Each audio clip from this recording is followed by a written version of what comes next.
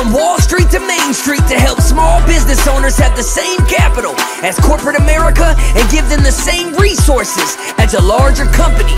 We cover business funding, business credit, scaling, business consulting, and much more. Check out the website at shieldadvisorygroup.com. Welcome to the show, The Liquid Lunch Project. Hey, what's up, everybody? Welcome back to another episode of the Liquid Lunch Project. I am Matthew R. Meehan alongside my partner, the Professor, Luigi Rosabianca. What's on tap this week, Lou? Matt, I usually say thank you to guests when we end. This time I'm going to start by saying thank you before we begin. The next gentleman on our podcast has had an illustrious career at the corporate level. I mean, he's worked for some of the finest and greatest firms on this planet. Coca-Cola, Daimler, Harley-Davidson, etc., etc. If I had to read them off, we'd end the podcast. And then what he did, something really interesting. He applied all that knowledge and wisdom and know-how and pearls of wisdom and everything he learned from osmosis, and then he narrowed them down so that small to medium-sized business owners can use them. So, Aaron Barr, thank you on behalf of Small Business Owners America for doing that, but we're not going to let you off so easy. You actually condensed all that wisdom to 7 universal truths. It's like your 7 commandments. What are they, Aaron? Welcome to the podcast. Thanks, Professor. I've been on this journey 15 years, kind of on the road with very large companies and their boards and executive leaders, and taking them into different places like Tel Aviv, Singapore, Shanghai, London, and then visiting the most exponential companies in those ecosystems. So I got this great opportunity to both learn at the very high level of boards and leadership of, global 100 companies, but more so I learned from walking into the room with these entrepreneurs that were disrupting those big companies and literally facilitating a conversation. And so I kept writing all this notes, and, COVID was a blessing for me because when things shut down and I got all these facilitated learning expeditions canceled. I had literally a dozen of them canceled. So I was like, okay, what am I going to do? And I took it as an opportunity. I was like, well, I'm going to write that book. And I had 1,200 pages of notes. And in that, I ended up finding these 7 truths that really were filter or lenses into the consciousness of some of these exponential leaders, both of very small companies that were growing at hyperspace, as well as some of these people in the boardrooms making, literally billion-dollar decisions. So that ultimately became Exponential Theory, The Power of Thinking Big, which became a USA Today and Wall Street Journal bestseller that I'm really proud of. It's a piece of work that I put a lot of time and energy, and thank God the world shut down. I don't know how to say that any other way. I took it as a blessing.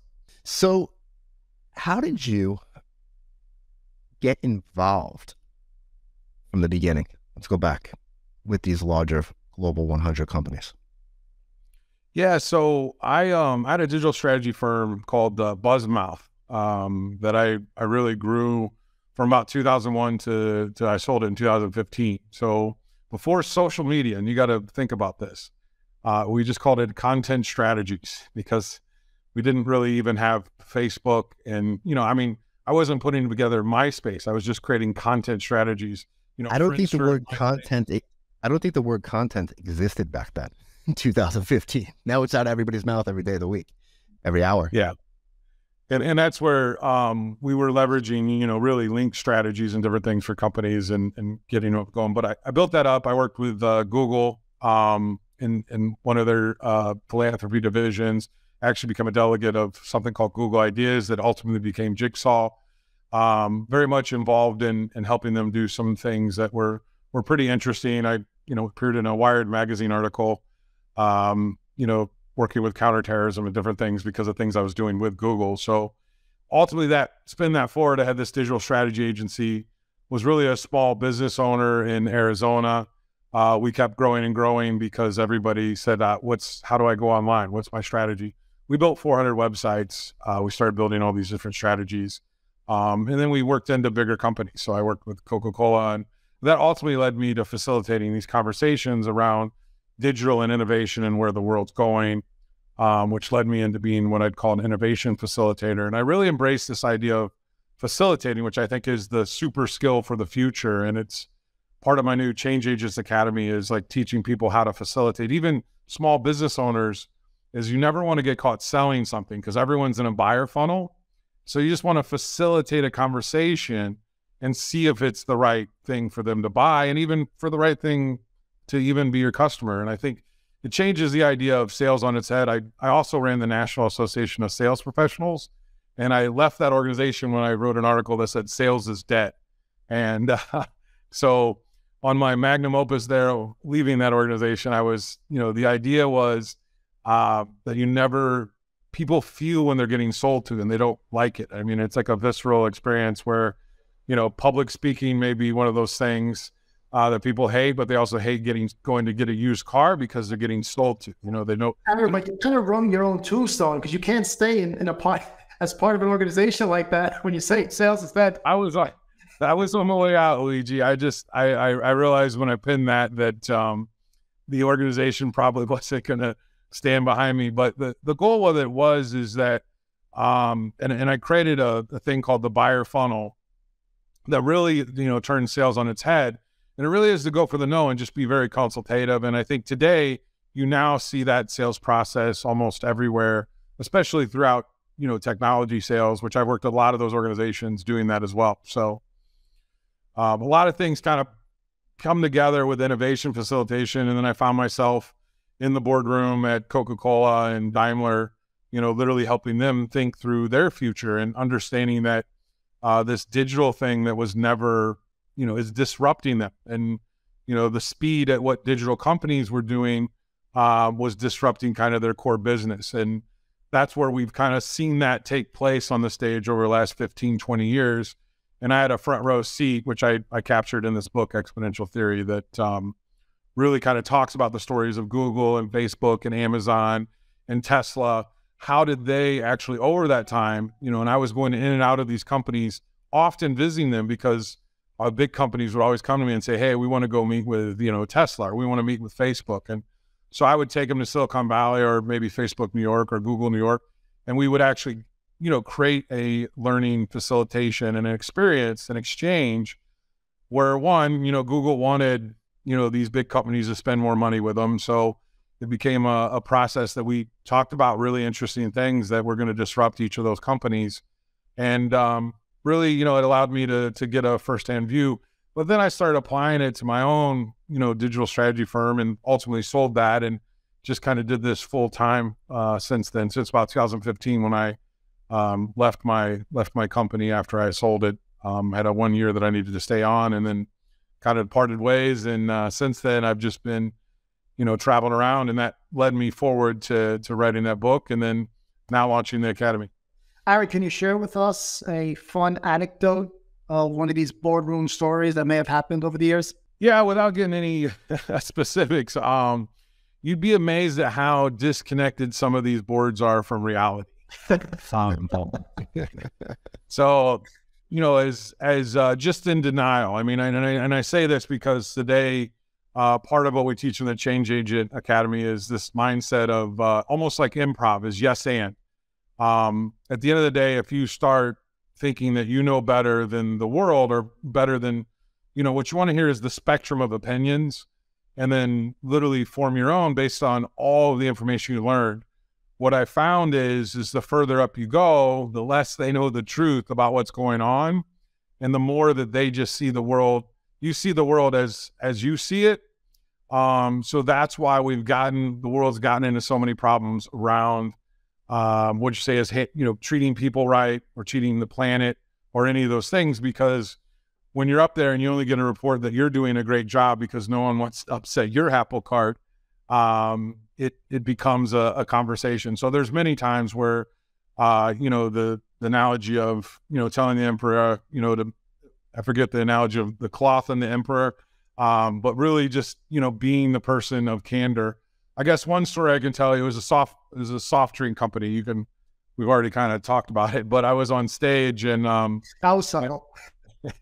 we had 100 executives and they said, "We bleed red." The chairman at the time said, "We bleed red," and he walked off stage and I got to follow that. And so I took the garbage can and I was like, well, I'm either going to make an impact or I'm going to get kicked out of here. But I threw the garbage can across the stage and everybody, Of course, everybody's like, what's going on?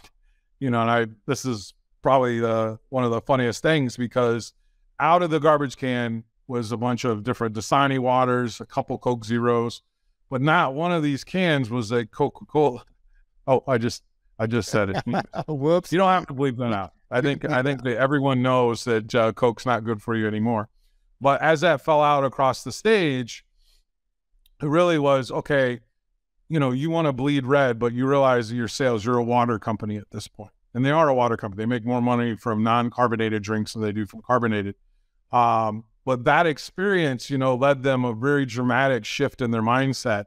And it's funny is now the Coke Zero can is red, and I don't want to take any responsibility for that. I bleed red now because that still is it was one of the biggest producers out of that is Coke Zero, selling it into McDonald's at that time was something that gave them one of their biggest lifts. It was a multi-billion-dollar lift from that disruption experience. So that experience really helped change their mindset towards me, and I think their own mindset to themselves is like, how do you shock people into the fact that the world is changing faster than you want it to? You can either resist it and let the world go by you, or you can embrace that change and kind of lean into it. And that's what I've done at the corporate level, but now in my Change Agent Academy, really helping small business owners, kind of disrupt themselves and put themselves out there in a new way. But isn't that true about any company that actually makes it for a lasting period of time, right? They need to adapt and they need to change, from their products, their services, their offerings to their clients, and how they engage with them overall. I mean, yes, Coca-Cola sold soda. They're a water company now. They put out vitamin water, all these other companies that they're buying up market share with, right? You had Blockbuster, perfect example. They didn't want to adapt and change, right? They had the opportunity to buy Netflix. They didn't do it, and they got put out to pasture, basically. And this is what capitalism does to companies. So why do you think most large executives are resistant to change? Well, it's this fact that you don't see the change. I mean, in fact, when things are going okay, like you can still hit incremental growth from acquiring companies and from doing these things, but you don't see the rest of the world is growing exponentially. So there comes a point that all exponential companies, if they're growing at 50 to 100 to 200%, if you look at any kind of diagram and you're just in a linear path, there's a deceptive period that then they disrupt you, and then you can never catch them again. And that's what we've seen in so many different industries where these new companies have come in and we ignore them. And you can use Blockbusters in my book. I literally talk about them, but Airbnb and Uber, like Airbnb, all the hotel companies didn't ever recognize. And now you see on Marriott, they have homes and all these different things. They're trying to catch up because Airbnb with a little bit of a digital strategy in a marketplace could pick up a few hundred listings in a week, which meant they picked up a few hundred hotel rooms that they don't have to clean, that they market. I mean, if you just think of a better business model, and that's really what I taught as a professor for 10 years was better business models. And that's what this book kind of captures, is the ability for small companies to disrupt is because they can move faster at a better business model than big companies. And when that growth happens, they're either going to get acquired by the big company, which is what big companies often do to just maintain where they're at. But the value that a company used to, and all companies, and I really talk about this in the book, all these major digital companies that all became trillion-dollar companies, they're not, they're kind of falling off of that now. But when they literally embraced change. Like Apple as a company, even though they have more cash on hand than 10 or 15% of all the S&P 500, are really changing their model because they realize that they have to get to the next model, the next business model.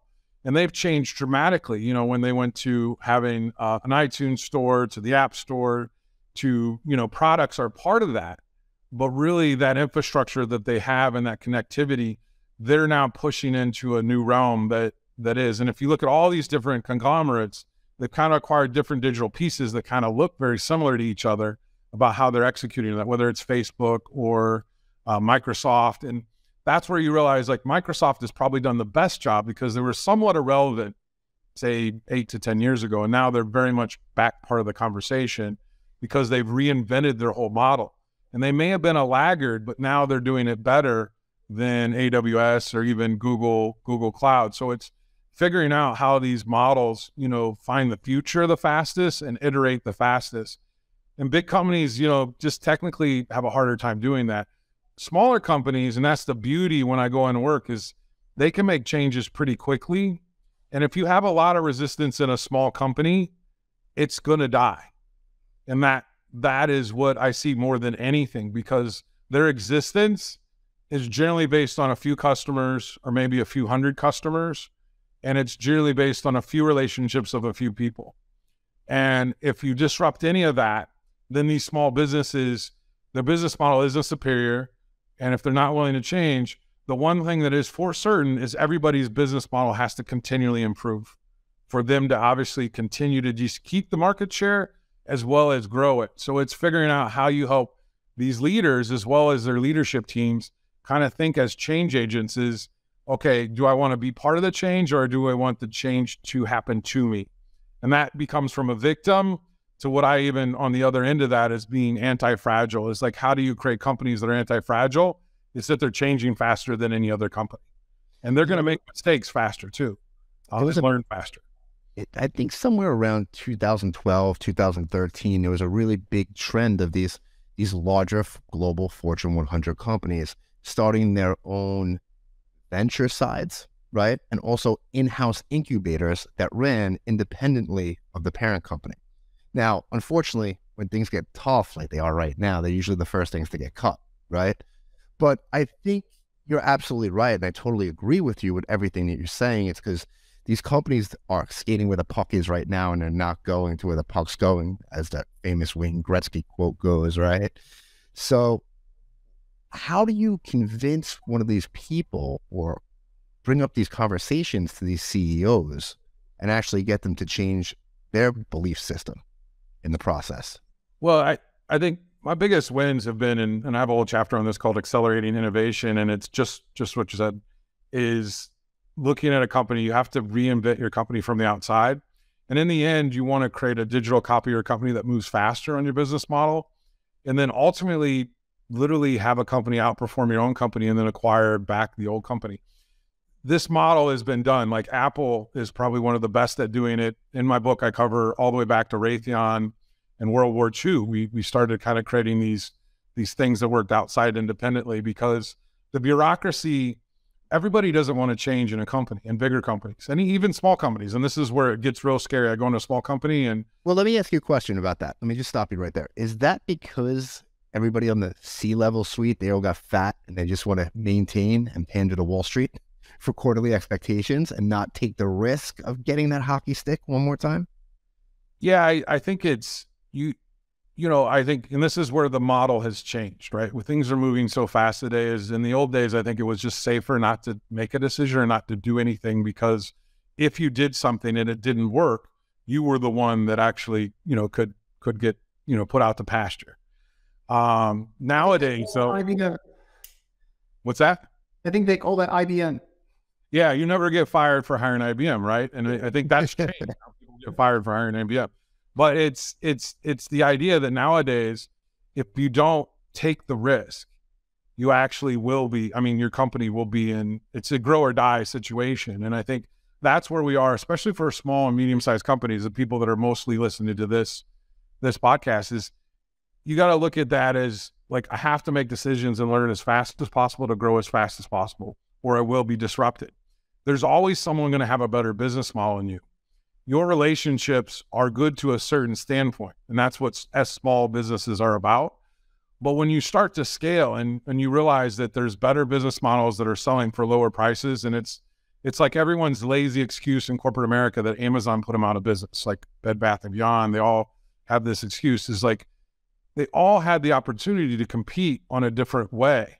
And if you look at Amazon, still is moving to figure out its own business model. And at the same time, in my book, Jeff Bezos kind of predicts, he's like, every company has a life cycle.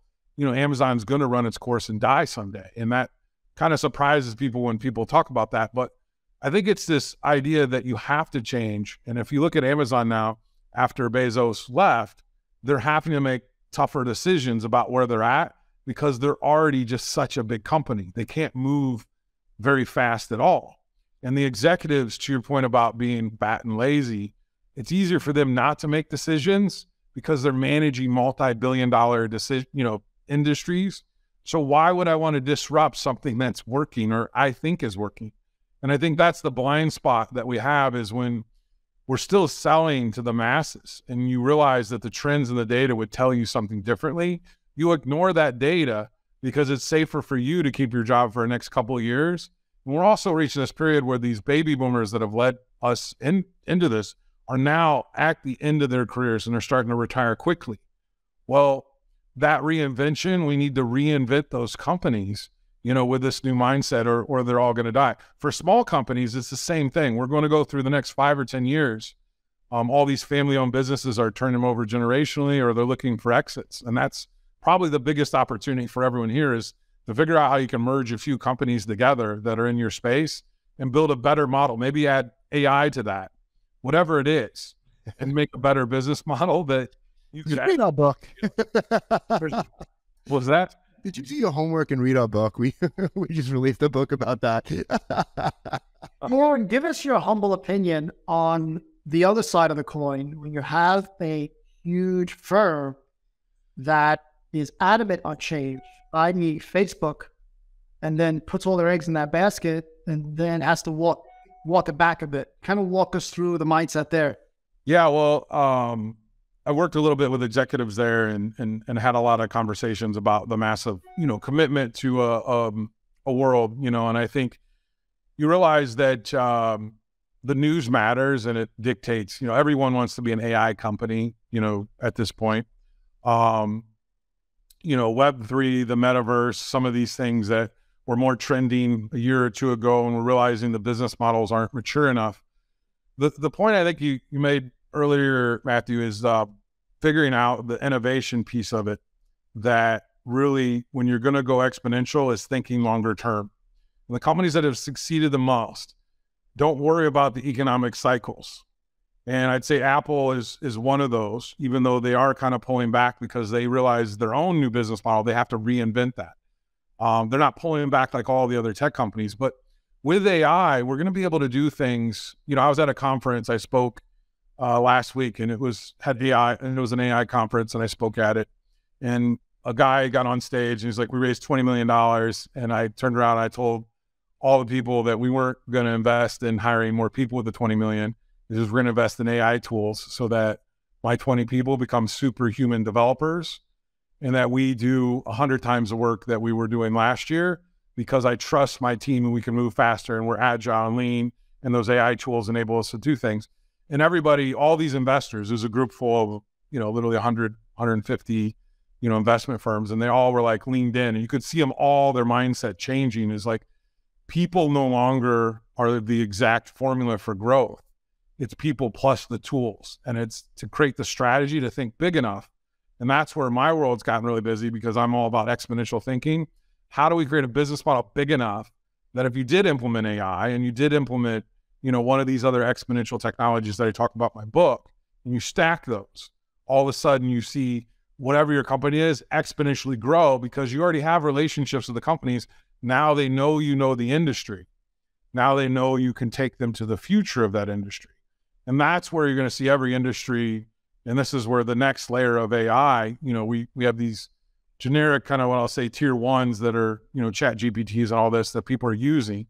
But it's when you start applying that sliver to the laundromat industry that all of a sudden laundromats start using AI in a way that literally predicts when you need your clothes, how you get them, they deliver them, they disrupt the corner store laundry. And then now you just have a better model. And I think that's what we're going to see a lot of, is using technology to make things easy for people, creating frictionless experiences and making life easy. And we're going to see their ability to do 100x of what they used to be able to do. Those companies that embrace those technologies are just going to exponentially explode.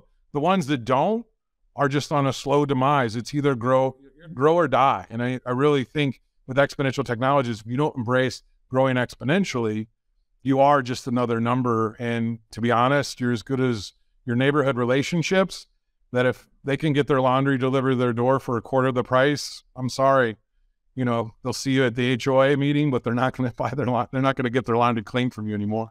I think right now we're at a place where if you have an A player on your team, their output can increase 10 to 15 times with AI, right? So I think those B players, you can actually take a B player and make him an A player, but if you have an A player, it's going to exponentially increase what they can do, right? So I think AI right now, everybody's using it for blogging, this and that, but it's going to create it's going to make everything efficient where there's a lot of inefficiencies. Like you said with the laundromat example, but just the supply chain issues, when you have to order, when to reorder, how it automatically reorders, and you take out that human element of emotion. Well, maybe I shouldn't, maybe I can't. Well, here's what the data says, and it just automatically puts it in place and runs with the ball. Yeah, it's I think if you look at every little, I always like to use a very laborious kind of example, because there's nothing safe, in the world that we think that technology is not going to reinvent it and really democratize it. I talk about in my book, these 6 Ds that Peter Diamandis and Stephen Kotler created, is we're all heading democratizing every industry, which means life should get exponentially better for everybody too. And I think we're going to have a different mindset of what work is, and the 4-day work week may be too much at some point in the future, because we have all these things working back and forth. Like in our Change Agents Academy, we have this, one of our members is a guy named AI Daddy, and he's definitely someone I recommend to be on your show, but he's developed all these prompt engineering. And what we're also developing is these agents that all of a sudden I have my own agent that writes in my voice. And instead of, ChatGPT doing that just for one session, it literally writes infinitely in my voice. So all of a sudden, you have something that becomes authentically your own. That's a company that we've launched together through the Change Agent Academy. That's awesome. There's also every other agent you can think of every little task, obviously scheduling has been largely AI, but all those agents is teaching people like, okay, you yourself can exponentially get better at any aspect of your life if you leverage this. Now you got to develop your brand and your personality and what you stand for, not what you're against. Because so much of the world right now in politics and everything is what we're against. But in the new world, I believe it's going to be what you're for, and you're going to attract those people into your life or into your industry that you're standing for something and you're moving in a direction that's meaningful. And that's where climate industry, one thing is going to impact every other industry is how do we treat the planet? Just like how do we treat people? We have to think bigger about those subjects than we have, and small and medium businesses can literally grow exponentially if they embrace that thinking, because that's what their competitors aren't. And when you actually stand for something, you're going to see in media and everything that people are going to be attracted to that. And that's where, when in a world of abundance, it's not what you're against. That'll galvanize people to be against you. And some of the algorithms work that way now. But I think in the near future, and I think it's kind of what Elon Musk is wanting to do with Twitter, is how do you attract people into the content that matters to them? And that's what we haven't done a lot of in the past. And I think we can do better in that. And our algorithms are kind of tiered. It's AI and all that is tiered to do more of that than it has in the past. And that's, there's lots of implications of that. But that's the digitally changing world that you got to think of your mind. And I use it as a mindset is we're now exponentially smarter than we've ever been. Knowledge does not matter. It is wisdom how to apply that knowledge. I don't believe you need to know how to do something anymore. You just need to who to do it with, because the how is a given. You can go ask a question to AI and it'll lot the how, and it'll give you step by step, write the code, do all those different things. But if you don't apply that into what you're focused on or what you want to change in the world, then it doesn't matter, because there's a lot of people that are going to still think that they can be everything and they'll be nothing. And that's where your brand matters. Is I want to be the guy that helps people think big. Small companies, big companies. At the end of the day, everyone can think bigger, personally, professionally, and organizationally. What's scary is we're still in inning 1 with this AI, and it's only it's been around for a while, right? But it's gotten released to the masses, a couple months ago. The way it's compounding, there's a new GDP open AI tool every single day. I saw one the other day, Auto GPT, where it's just, you speak into it and it can actually do everything for you. Unlike what Siri could do and Alexa could do, this is actually taking into account actual human speech and the way you speak. So it's pretty scary. So it's going to come a day where it just keeps learning and feeding itself and making new agents that make new agents, as you say, right? That are going to be accomplishing a lot of tasks. Are going to put some people out of a job, so they better be getting better with their skills. But here's the thing. We're talking about AI. Small businesses in America, Main Street, salt of the earth businesses. My HVAC guy that runs a family-owned company for 30 years, he's not talking about AI right now, right? The laundromats we were speaking about, not talking about AI right now. The local pizza place, they're not talking about AI. So how do we bring a product to the masses for certain industries where we can get them to understand the potential of the AI, right? But do it in a way that's simply easier for them to use. Most people right now are not going to know what a prompt is, or say, act like this, do this. At what point do we come to a place where they can actually insert it into their business, plug and play almost? Well, I think we're starting to see that, and that's where you start to look at these different industries as you go deeper and deeper in each industry. It's adapting to the technology. I mean, it's the same. There was a time when people said that they wouldn't, use their cell phone, and there was a time when they said they wouldn't go on Google and wouldn't go on Facebook and wouldn't do. I mean, that resistance is here to say it's not going to happen. But what happens is when you exponentially get better at what you're doing, and this is where any company that is listening to this, even just getting on ChatGPT and having a free test at it and then starting to learn, it is the growth mindset and it's the learning mindset. And that's where I created this academy for this particular thing is all companies will die in the next 20 years if they don't adapt. It's not to say that you're going to die fast. Some companies will die real fast. And we've seen that. We've seen many industries just completely get disrupted by technology. But what we're about to go into, and just think of this, in the next 5 years, we'll have more technological growth than we've had in all of history. And that should be scary.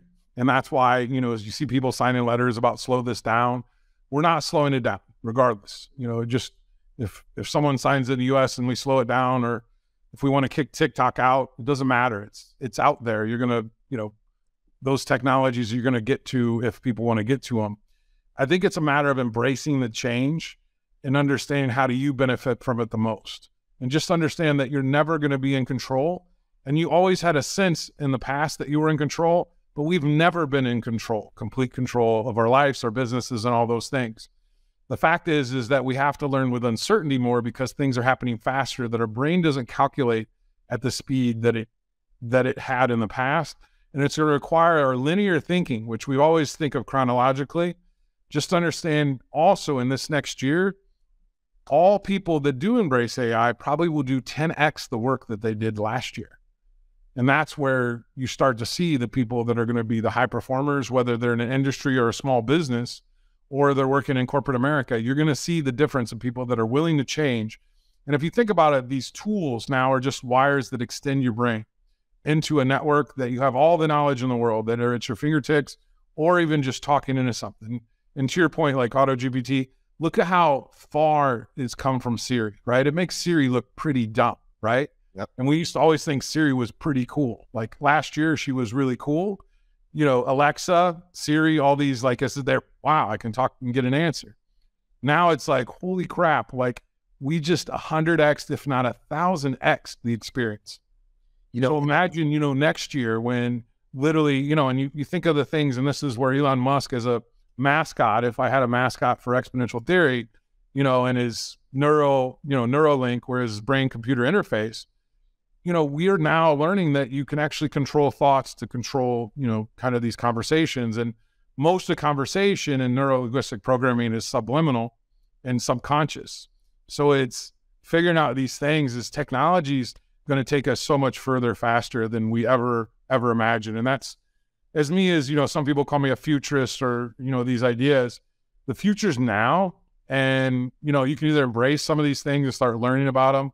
Doesn't mean you have to become an expert, because in the reality, no one's an expert anymore. Anyone that says they're an expert in anything, AutoGPT's, to your point, 10 days old. So we have 10-day experts in that, right? So they're 10 days ahead of us at this point. Aaron, I'm sold. I'm joining the Academy right after we get off here. So why don't you tell the audience where they can go, learn more about you, find you on the socials, join the Academy? Yeah, you can learn more about me at aaronbare.com, aaronbare.com, or the xmba.io. We always say you income as a linear thinker and you outgo as an exponential thinker. So exponential mindset, belief, and attitude is what XMBA stands for. And I really believe it, we are teaching those tools and processes to help people think bigger. We use those. $250,000. What's that? Save yourself $250,000. Yeah, no, more. Yeah, no, it's I literally just got off on a conversation and someone was asking, what do I get for my company? And their company joined. And I was like, this is something that you used to charge $250,000. I literally said this on a phone ride on the way over here back to my house. I said, it used to charge $250,000 to do all these things. And now I wouldn't ever think that you'll even spend more than $25,000 to get every one of these things totally implemented and going. Business in a box, where you have a business plan and go to market, social media, social strategy, website. I mean, like the list of every single thing that you need. It's so easy to get in business. Everyone should be thinking about how they disrupt themselves and really disrupt whatever industry they're passionate about. Aaron, I really enjoyed this conversation. I definitely want to get you back on, but I have to run. Got to bring my daughter to softball. Okay. So perfect. It's playoffs. It's the first day of the playoffs. So wish us some luck. But yeah, I definitely want to pick this back up. So I'd love for you to come back on. I'm going to go out there and join the Academy. But I have one question before I let you run. And you can't say every industry. If you could pick one industry right now to disrupt with AI, what would it be? Well, I think what you're going to see is every company is a media company at this point. And if you don't embrace that, so AI is about, and I'm answering your question backwards, will it disrupt, but it's to focus on media and how do you optimize being exponential in media, which is exactly like my Change Agents Academy is for thought leaders and putting a group of people together that all want to be thought leaders in whatever industry, and then having them work with each other across different industries to learn and to apply AI and to apply Google, even Boolean searches, as much as it sounds, very simple things and strategies of how people get ahead digitally. And just being around those people that want to do that, learning and growing. And it is a learning community. It has a course around these 7 universal truths that we didn't get into, maybe we can get into next time, that allow you a filter, a lens into what you see your own views on. We are habits. You're always right. Attitude is everything. The goal is not the end. What we resist persists. Be in the moment. And then we are all one. Those are the universal truths in summary. But as you go into those, any one of those, they lead back to all the others. And they're lenses that I saw that exponential leaders really kind of use these to kind of say, where is the real opportunity? So it ultimately, every industry will be affected, but I think the media industry, and that's why you're seeing a big pullback in Netflix and all these companies, because TikTok now has almost twice as much time spent on it as Netflix. So user-generated content that is AI and algorithm-driven is already disrupting our traditional ways we watch media. And the next generation is not interested. AI to video. But when we go AI to video, we're AI to text right now. Yeah, it's happening right now. Aaron, thank you so much, buddy. We really appreciate your time. Everybody, that's a wrap. We'll see you on the next episode. Thank you for listening to the show. And make sure you subscribe, leave a review, and share it with a friend. We'll see you on the next episode of The Liquid Lunch Project.